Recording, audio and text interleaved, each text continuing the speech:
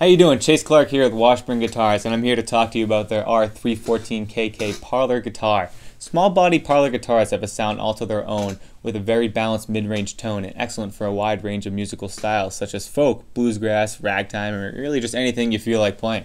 They come with a very cool vintage case and guitar, as you can see, that are excellent showpieces for any setting. Some of the features are, well, first it has a small Parlor body, as you can see, with a vintage matte finish, similar to many of the original Washburn guitars that were created in the late 1800s and early 1900s. It has a mahogany neck with a satin finish that makes it look very beautiful, as you can see, and also has a V-neck shape, which was also very popular at the turn of the century.